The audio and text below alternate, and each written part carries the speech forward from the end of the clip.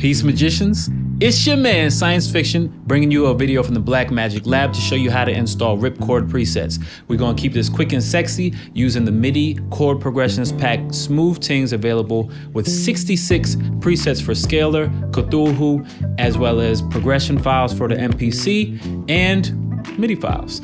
If you want, you can peruse our website, theblackmagiclab.com. The link is in the description so you can find presets as well as samples. And also you'll find our social platforms in case you want to get down with us elsewhere, as well as the file path for Windows, because I do not use Windows, I use Mac, which I'm going to show you how to install the presets on. So first, you see you unzip the folder and you have plenty of files and folders. The CP01 Ripchord folder is going to contain all of our presets. What I like to do is, I know where my folders are, but in case you don't, you go open your plugin. Let's go straight here to Studio One. You see presets here. That'll show you the list, but in case you want to import your files, you can import your MIDI progressions as well as presets, which I provided to you. Because I already know where I'm going, let's say we have this open.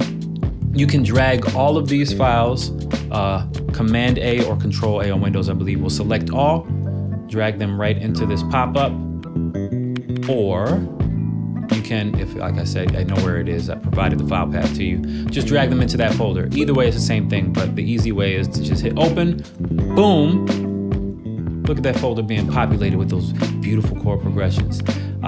Here we have the chord progression 66. It's mapped to the keyboard starting at C3.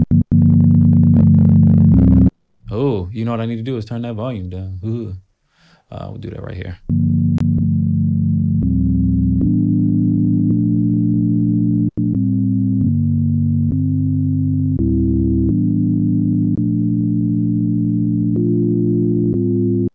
So you can peruse the rest of them just by hitting the arrows, or again, like I said, the preset button will open up the list. Let's just listen to a couple more sounds.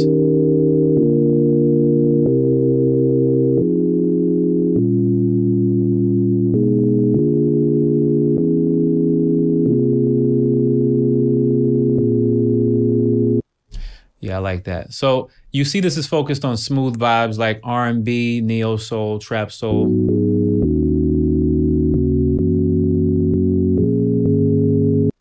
And you can use these progressions in any of your songs. Of course, they're royalty free. In case you want to use a different platform, you saw that I included files for Cthulhu or Scalar, or like I said, just the MIDI progressions. And in case you want to follow us and ask us any questions, the social platforms, like I said, links are in the description. You can leave any comments here. I'll do my best to get back to you.